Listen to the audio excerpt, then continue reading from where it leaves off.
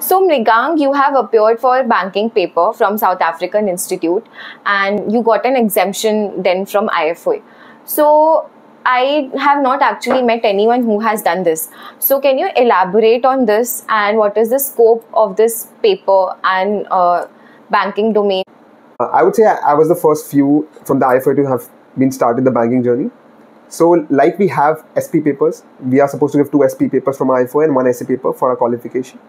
So what IFOA did was, it did have a mutual agreement with ASSA, the South African Institute of Actuaries, where banking exams were quite prevalent and has been occurring for a long time. So if I appear for this South African exam, South African banking exam to be specific, I get an exemption from the IFOA without having to do any other process. It's a direct exemption. I appear for that paper and I get the exam letter from IFOA as well once I clear that. So what I did was, I appeared for SP9 from IFOA and SP10 or the B100 from ASSA and the B200, which is the SA paper from ASSA, to get the banking qualification.